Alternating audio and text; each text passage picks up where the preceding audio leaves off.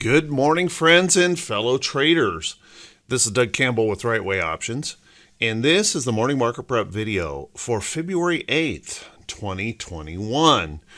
Well, last week we had an amazing recovery by the bulls, and it seems like the bears may have gone back into hibernation. So what does that mean for today? Well, how about we settle in, grab ourselves something to drink, and get ready for the Monday edition of the morning market prep video.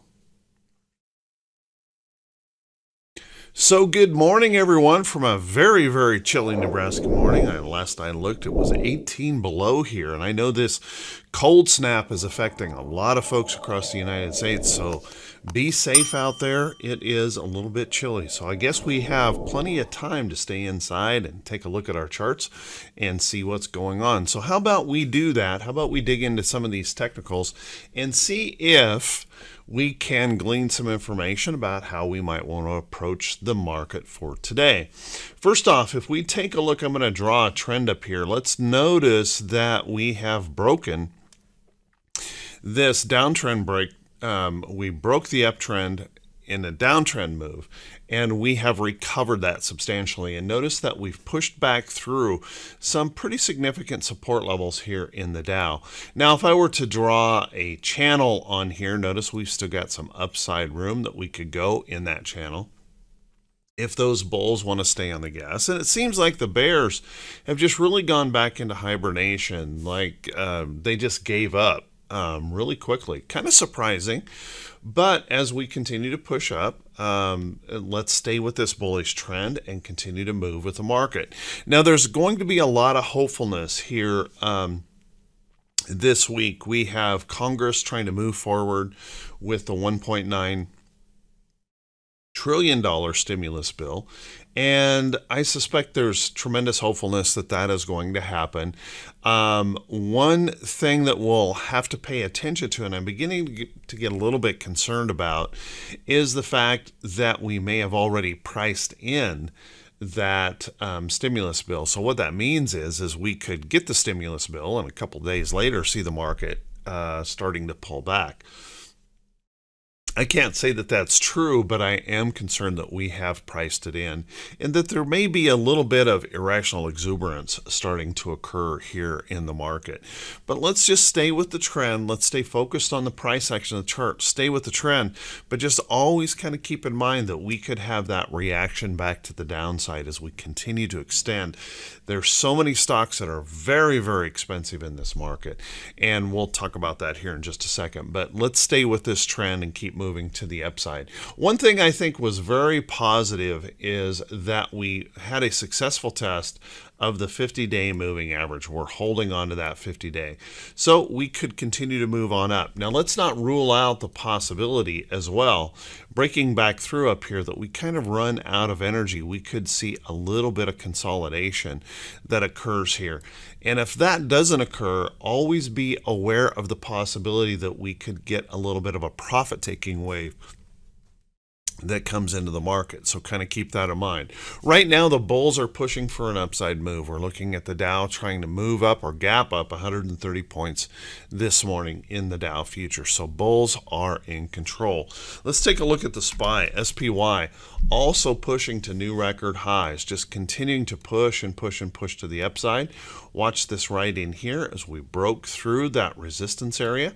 Now, any kind of rest or pullback in here sets up a bullish potential move to the upside. So let's watch that. If we do rest or consolidate or pull back, let's see that we hold above this trend, hold above some support in this level, and see if we can push on up from there. But I wouldn't be surprised in any point in time after this many days and such a big rally back up if we get that little bit of profit-taking wave or a little bit of softness that could come into the market at any time.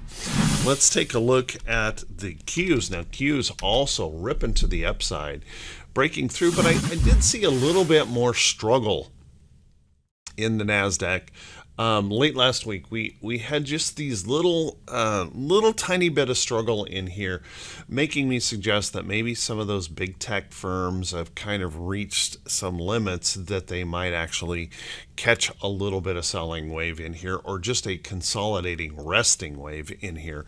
So watch that close. And this is just how a market moves. We move up in a trend. We climbed that wall of worry here, and now maybe a little rest or consolidation could come into the market, and that doesn't turn this bearish at all. In fact, it sets up more upside opportunity. So keep a close eye on that. NASDAQ may be just a little bit extended out. And then let's take a look at IWM. IWM, I continue to think, remains tremendously extended. And as we continue to push those energy prices and financial prices higher, that continues to support this chart. So we broke through that resistance level. We're moving on up. But I still have to, when I pull this chart back, I still have to point out the fact just how parabolic this market is. I think we're getting just a little bit silly here in a lot of places in the market, and that can continue. I don't want to suggest that that's going to stop anytime soon. That can continue, but we really should be aware of it, and we really should stay on our toes and just don't get caught up in the idea that the market will never fall again, because trust me, it will. And we want to be on our toes and prepared for that possibility. Stay with the trend, but don't get overextended, or don't overtrade this market chasing already extended stocks. Let's take a look at the VIX. Now the VIX has been one of those perplexing, can't type this morning, one of those perplexing things, but in the market, but it's been good to see here just recently this really big breakdown in that VIX. So notice right here, we had this little uptrend here in the VIX, and we have now broken that to the downside. I think that is a good sign for the market. What we want to continue to do is we want to continue to break down below this price support. Get down in here and break down. If we're going to make new record highs, if we're going to continue to push up, the VIX should not be this elevated. We should be seeing the VIX down in the mid to lower teens right now with the elevation that we are. So last thing we want to do is we don't want to see this spike back up. And remember, I've been calling for that concern or that watch, that this is not going to be a problem on this spike as long as we don't hold this area as a support. That's been solved, and we are not holding that as support. So that volatility is coming in just a little bit, and we need to see this pushing on lower. So continue to watch that. If we continue to drop fear out of the market, that's going to ease a lot of pressure on a lot of things, and probably help out for that upside move. Let's take a look at T2122. Now, I got to tell you, this is the one that's giving me a little bit of concern for the market. We're going to be pushing the market higher here this morning. Notice that we are back up here in that bearish reversal zone. And I know this has been a unique situation where we're just pushing all bulls all the time. But I got to tell you, I have never seen a time when we've pushed up in here that we haven't ended up pulling back. So although we've stayed up here and we've extended and we continue to rally, just keep in mind that we could have a profit-taking wave that comes in at any time. A little bit of rest or consolidation might be due after such a strong move up. So watch that in here carefully. I don't suspect at this point, with fear dropping the way we are, that we're going to see us plunge right back down. I'm not suggesting that. But just a rest or pullback could move, consolidation could pull this back into here, and that opens up more upside opportunity if we can just rest here a bit. So watch for that possibility, and just watch for that possibility of just a little bit of profit taking that could come into the market at any time. Let's take a look at our T2101, which is the absolute breadth indicator. Now, one of the things that has been a concern for me is, as we continue to push this market to new record highs, is that our overall breadth of the market has been struggling. And although the last couple of days we've seen a nice little increase in breadth on the buy wave. That is a good sign. Let's see if we can actually push on out. What I worry about is the possibility that we may be running out of that bullish energy that everybody's in, and we will reach a point at some time in the market where everybody that's going to be in is in. All the market's been able to suck in all the money that it possibly can. That's kind of when the music stops, and we saw this. I saw this clearly in 1999 when the market just kept sucking in money and sucking in money and sucking in money. And then the music stopped and we found out there were no more chairs left. So just be careful of that possibility. And I see this as maybe one of those indicators that we may be running a little bit. We're leaning out a little bit on all of this money that might be able to suck into the market. So watch that closely. Let's take a look at our economic calendar for today. And our economic calendar has a few things that, well, this week that we're going to want to pay attention to, but honestly, one of the lightest economic calendar weeks I've seen in some time. And I apologize, I continue to pick up those windows. As you can see here, there's really nothing going on today. We've got a Fed speaker out here, some bond auctions, nothing going on, and virtually nothing going on here on Tuesday. We got the job openings report. I doubt that that's going to move us around much. And we've got a Fed speaker. But other than that, pretty light day. And then we have a little bit more with the CPI here. That could certainly move us around. The petroleum status, as you know, can move us around. And then we've got Jerome Powell. So this will be an interesting one when Jerome speaks. It always, when the Fed talks, you want to pay attention. So watch that closely. But overall, a very, very light week this week on the calendar. Notice we have jobless claims here that could move us. But other than that, man, there's not much going on here. Then on the earnings calendar, we're going to have a relatively busy week. It's not going to be huge, but a relatively busy week. And today we've got 60-some companies reporting earnings. And let's take a look at some of these notables that I've pulled out for today. Let's take a look. ACM. ACM will be reporting today. We'll want to keep an eye on that. This has been in that nice little bullish upside move. CHGG will be reporting today, and this as well, pushing on through. Very bullish upside move here in the chart, trying to break through, looking good. ENR looks like they're popping huge this morning. Perhaps their earnings report is already out. Keep an eye on that. This is a big breakout, and it looks like we may be pushing up here to test some resistance highs in that chart. Nice looking chart. Take a look at KKR. KKR will be reporting today, pushing on through. This is a zooming move, and we're seeing a lot of that anymore where we just extend. There's just a massive chase that goes on in these markets. Be really careful of these as they continue to extend out. That just makes for a big, dangerous pullback when it's over. But watch that closely. KKR staying very, very bullish.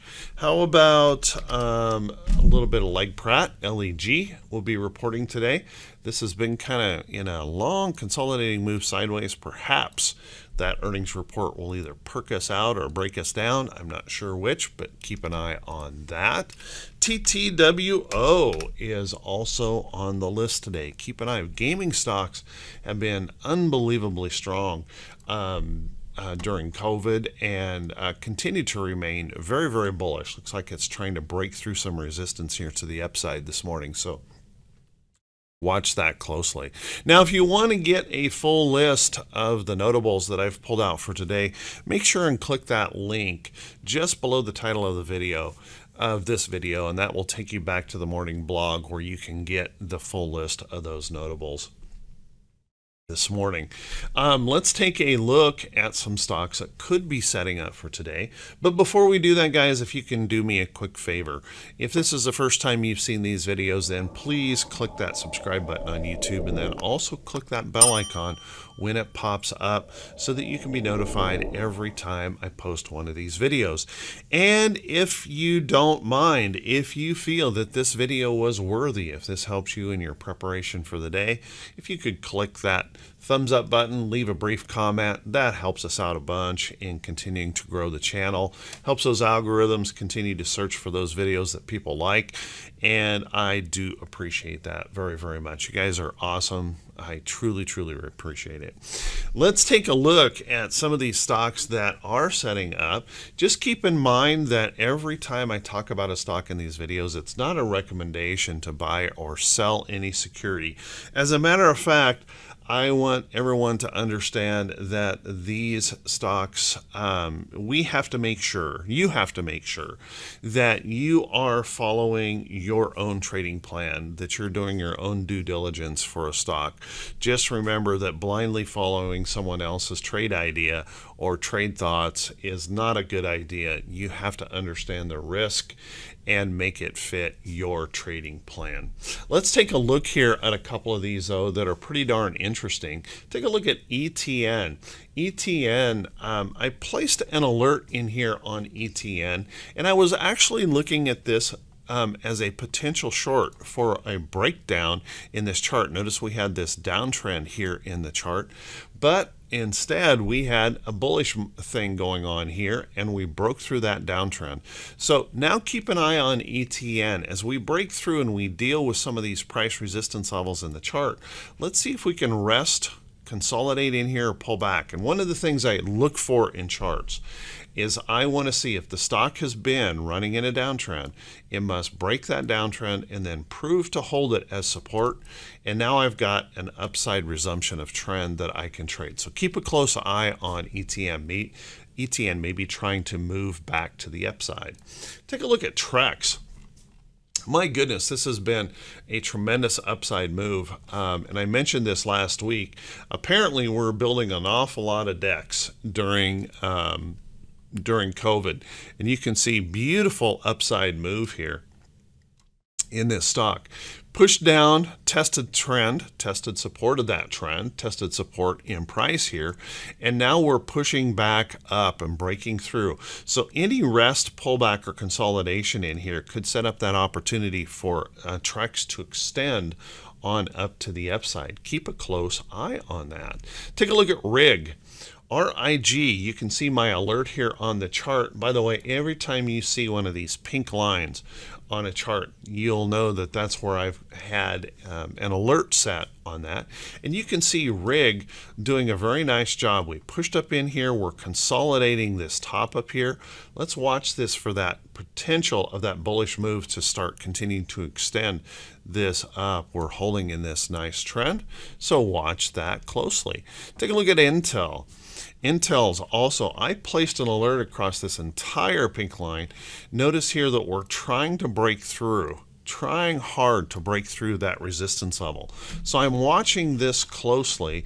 Intel certainly had some issues here recently with Apple and other companies dropping their chips, favoring their own chips.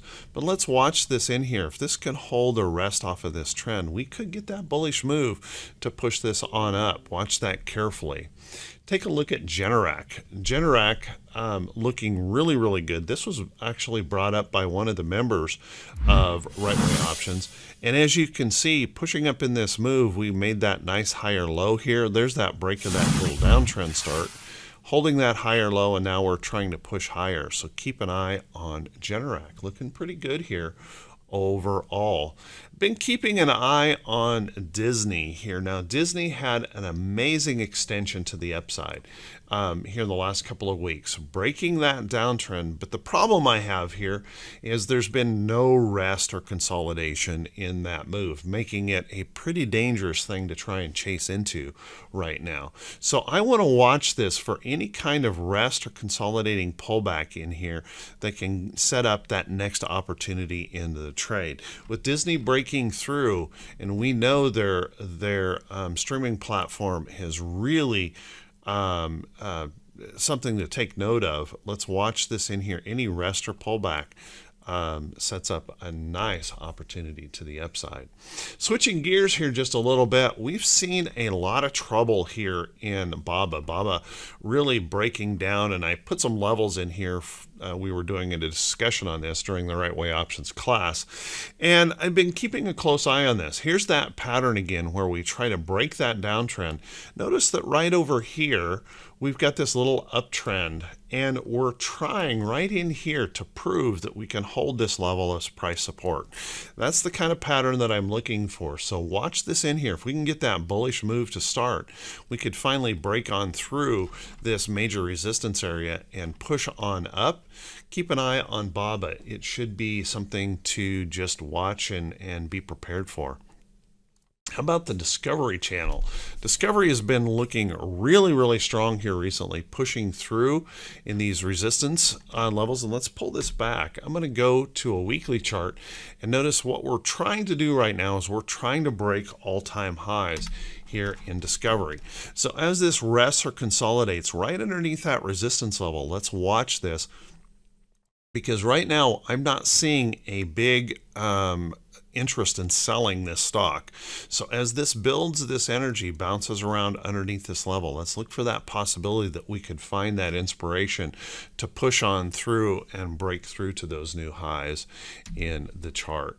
Last but not least, I want to mention a couple potential trades that I think look pretty good for longer term type trades. Take a look at Oracle. Now, Oracle has been moving up in this long-term uptrend, and I want you to notice that we've broken out of our 2009 or 1999 record highs over here. We finally broke through that resistance, and on this weekly chart, seeing a nice little hold of support and trend and buyer stepping in.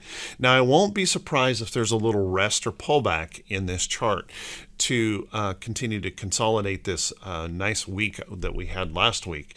But watch that closely. Oracle could be setting up that longer term. And also, I want to keep an eye on 3M. Now, 3M is trying to break this long-term downtrend in the chart.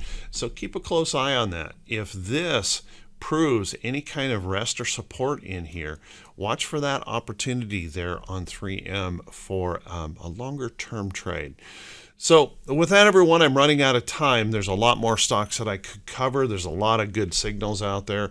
I want everyone to have a great day. Be safe in the market. Be careful. And just that reminder, be careful not to chase stocks that are already extremely extended. There's a lot of those right now. We don't want to be chasing those. Look for those low risk entry points for those good quality buys where we can plan the risk of that trade.